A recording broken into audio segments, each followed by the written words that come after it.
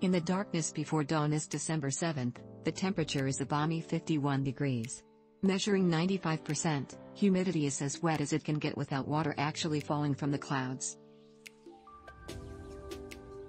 The morning is not quiet, a drop from tree branches into drenched leaf piles falling from eaves onto tarp-covered cords of firewood, inside downspouts, from power lines, onto parked car hoods.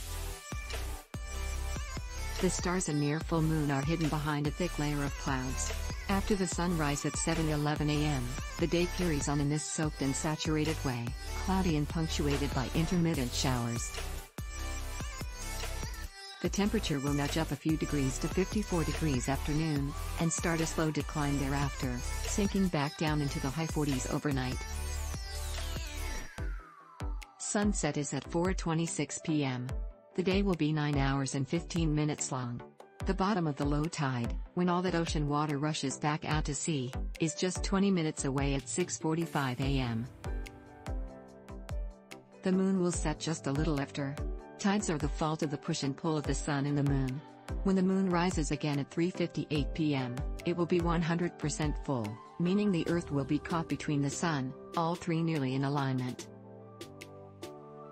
The sun pulls one way, the moon the other. Long-period waves, also known as infragravity waves, are born.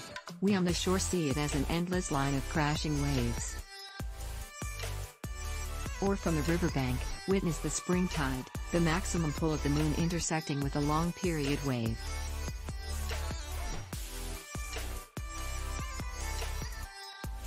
The result is the flooding river, as high as it will get, its surface rushing past to the north, ominously close to overtopping the land and carrying away with it lawn furniture and bridges, farming implements and playground equipment, wooden structures, swing sets and livestock.